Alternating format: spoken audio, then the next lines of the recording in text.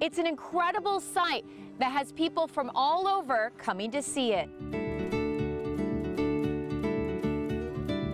We do not see this every year. This is really special, and we're super excited about it. For as far as the eye can see, white, yellow, and purple wildflowers cover this field off Henderson Canyon Road inside Anza Borrego Desert State Park. What makes this so magical? I think it's the colors all coming together so bright. Julie McClanahan works here. She says this is the biggest and brightest bloom they've seen since possibly 2019, thanks to a combination of favorable conditions.